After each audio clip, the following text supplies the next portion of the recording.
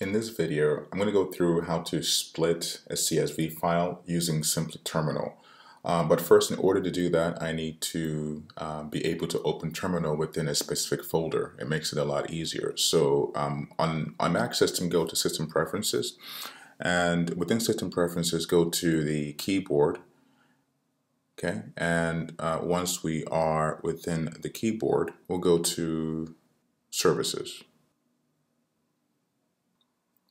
So Shortcuts, Services, and then here we'll have the option to open Terminal from within the folder.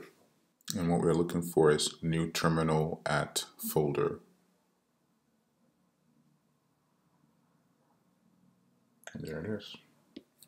And now that we've done that, what I want to do is then go into the customer file folder where the CSV is. And then I'll right click, go to Services, and I'll click New Terminal at Folder. And then from here, we can enter the command that we need to enter. And here it is. And then from here, we can enter the command that we need to enter in order to get what we're looking for in order to split the file. So then what we're going to do to split the file is pretty straightforward.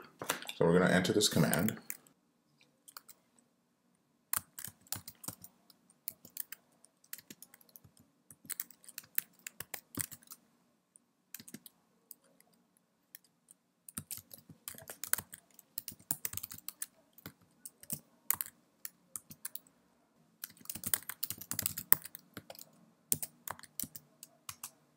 Okay, there it is. It's worked. And now we want to add the CSV extension to all of them. So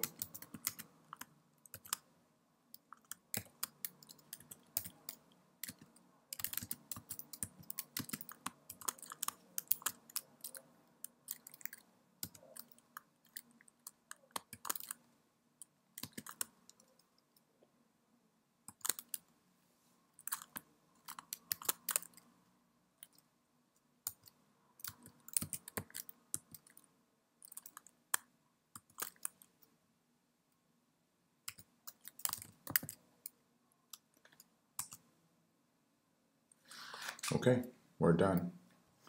And now if we go into the file, here it is. Split into 1 megabyte each. The file actually was 1.7 megabytes, but now it is 1 megabyte and 694 kilobytes. And we can also make this, 200 megabytes or 300 megabytes each. So it's pretty straightforward.